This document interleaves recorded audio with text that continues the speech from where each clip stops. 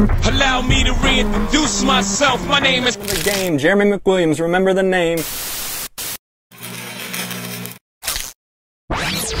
What's up guys, welcome to the video. First things first, if you don't know me, my name's Jeremy McWilliams, aka MC Williams. And for everyone out there watching that is familiar with me already, thanks for tuning in again. Let's get started. I've been reselling shoes and sneakers now for, I want to say probably somewhere around 2 years. And up until maybe like 2 months ago, the vast majority of my sales by far all came from eBay. And for the most part, the majority of those shoes or sneakers sold on eBay were brand new, but they didn't come with the original box like this one.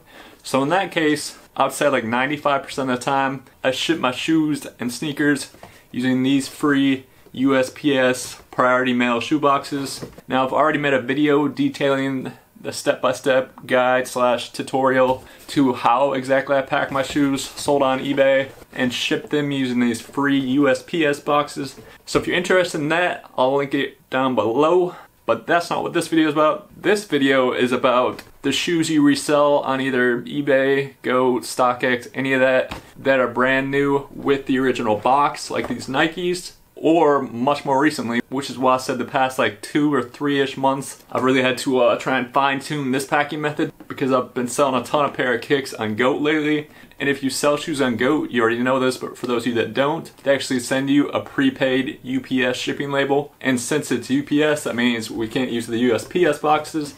So what do you do if you sell a pair of shoes without the original box on GOAT? Or even in some cases on eBay, and maybe you don't want to use USPS for whatever reason. I won't go over StockX because as far as I'm aware, you can't resell shoes and sneakers on StockX unless they come with the original box. So this video is just mostly going to cover shipping with GOAT, whether it involves shipping shoes without the original box or with the original box. I personally use 3 different sizes of boxes to ship my shoes, depending on if the shoes or sneakers come with the original box and how big they are.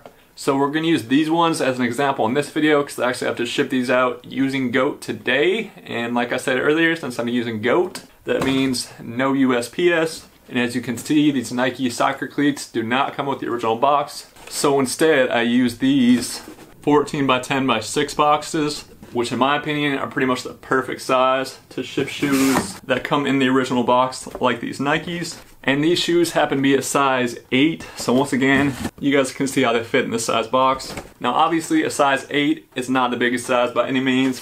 I'd say for the most part, the majority of shoes and sneakers that I resell are probably between, I'd say like size 8 and size 13. So that is why I'm going to show you how these size 11 Nike soccer cleats fit in the same box. You can see they're nice and tight. There's not too much space for them to flop around in there. But as you can see, there is a little bit extra space in there, just in case your shoebox is a little bit bigger than these size 11s. Now sometimes obviously you're shipping a pair of shoes like these ones for instance, that are a size 7 and clearly are not getting shipped with the original box. So for these ones, you don't exactly need a box as big as this one. So for smaller shoes like these, I'll use a box that's sized a little bit smaller. Now obviously, this size box would work just fine. And if you're trying to stock up supplies and you buy your shipping supplies in bulk, you might be better off just buying like 1 or 2 sizes. If you're looking for a one size fits all box, I'd recommend this 14 by 10 by 6 size. And if you guys are interested in this exact box, I'll link that below on Amazon as well.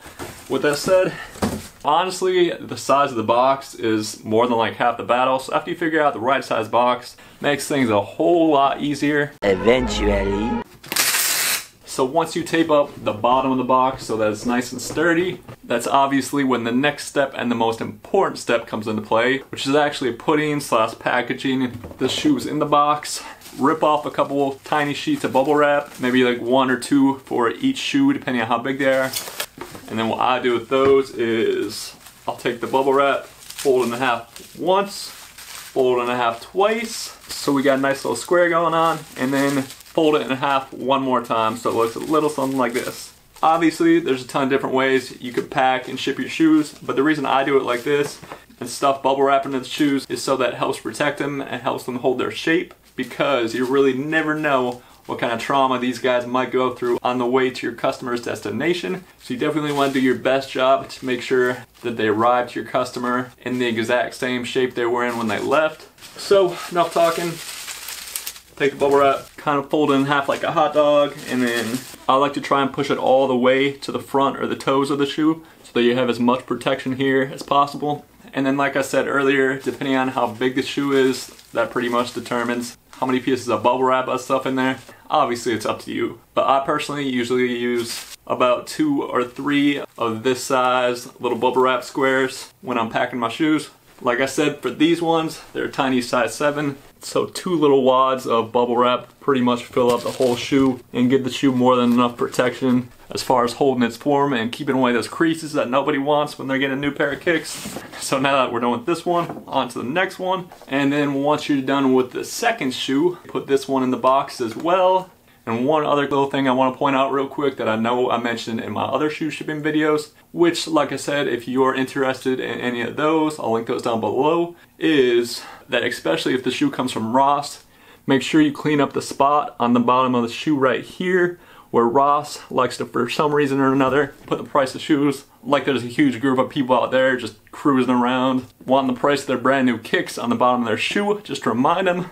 But for real though, make sure you do that, because in pretty much every case I can think of, I personally wouldn't want the customer to know how much I actually bought the shoes for, and I would think you probably don't either. So that's tip number 1. Tip number 2, which is also obvious, and a lot of you watching probably already know it, but you gotta also make sure to take the price tag off from wherever you got the shoes from. So for instance, like these ones, you guys can see these came from Ross, so make sure I clip that off before I send it to the customer. And then like I also said, clean off the price on the bottom of the shoe. Now if you don't know, but you want to know how to do that, I also made a video on it, which I'll link below as well. So now that you got your shoe box picked out and ready to go, and you got your shoes ready to go as well, there's a ton of different ways you could do this. I'm a fan of bubble wrap, but personally, I like to use these little UPS padded mailers, mostly because I do a lot of business with UPS, and I get these for free as well, which obviously is a good thing. It means we're saving cost, being as efficient as we can with the packaging. So whatever works the best for you, obviously it's probably the best way to go about it. Just make sure the shoes are protected,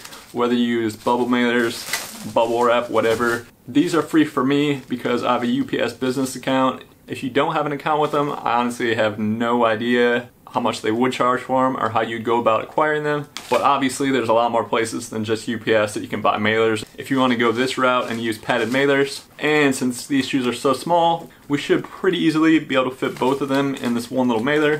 Just got to make sure you put them in the right way, which you always want the bottom of the shoe facing the outside of the mailer like this. We'll take these ones, put them on this side right here, and then take the other one, bottom of the shoe on this side. And there we go, we got a nice little shoe burrito. And then on real quickly to the next step, which is sealing the padded mailer so that no moisture or dust or dirt or any of that crap gets in there and ruins your shoes. So for the padded mailer, it's easy obviously. Just pull off this little adhesive strip, fold it down like this, and then stick it on and seal it the best you can, just like this. And after I do this step, personally, I like to go maybe a little bit overboard and take a little piece of shipping tape and use that little piece of tape to just seal the corner right here, just for a little bit of extra amount of added protection. And obviously take another piece of tape and do the same thing on the other side. And then when your shoe burrito's all sealed up, packaged nice and ready to go, obviously the next step is to put the shoes in the box like so. And with the bubble wrap and the padded mailer, we should definitely be good to go as far as protecting these guys. So after this step, you're almost done. And the next step depends on whether you're selling your shoes with eBay or GOAT. If you're using GOAT, like we are in this video, as I mentioned earlier, they email you a prepaid shipping label, which, as you guys can see right here, their prepaid label covers everything up to 4 pounds. So print that off. And then once again, if you're using GOAT, along with the prepaid shipping label, they'll actually send you 2 pages. The first page will be the label, and the second page will be a cover sheet that looks something like this, with this giant barcode in the middle of it. So make sure you print that off. And before you package up your shoes and drop them off at the UPS store, just take this, drop it on top. Or obviously, if it's an eBay sale, I'd recommend printing off a packing slip, folding it in half, And then once again, obviously, just put the eBay packing slip at the top of the box, just like I showed you with the goat one. Once everything's all packaged nice and tight inside, close up the box, seal it up, tape it up, and then you're good to go. Now, one more thing I just want to point out real quick before I go ahead and wrap up this video is, we'll go back to the shoebox example. If you sold a pair of shoes or sneakers on GOAT that comes with the original box, like these Nike high-end cleats, as I mentioned earlier, I definitely recommend using one of these boxes. And then we've got our size 11 cleats that fit in there nice and snug, but still just enough room to get in a bigger size box if you need to. And then of course, just like these shoes that don't come in the original box, if you're shipping shoes that do come in the original box, don't forget to use protection. So once again, I personally like to make use of these padded mailers. Usually I'll just put like maybe one on the bottom like that, put the shoebox in, take another padded mailer, and then put that one on top and just kind of try and cover the sides if you can as well, just to give it that little extra bit of protection, because like I said before, you really never know what kind of journey slash trauma these guys may or may not go through on the way to their final destination. So do your best, always use protection. This is kind of starting to sound like a different type of video, so before we get too far off the tracks, obviously once again, if you don't have access to free bubble mailers or you don't want to, you can always substitute for the good old-fashioned bubble wrap. So with that said, my friends, I'm gonna go back to the smaller size box, grab the shoes that I need to go ahead and drop off to UPS today to send a GOAT, put them back in the smaller box, then make sure I have the right cover sheet with the giant barcode. Fold that back up, place it on top, and now go ahead and finish taping up this box. Like so, and then peel off the shipping label and slap it on the box like and off to the UPS store we go. And just like that, my friends, is a wrap. So I want to thank you guys for watching. If you have any questions or comments, as always, drop them below. I'll do my best to help you out. If not, no worries. I'll catch you in the next video. Either way, enjoy the rest of your day. Enjoy the rest of your night. Stay sane, stay safe, and as always, stay limitless.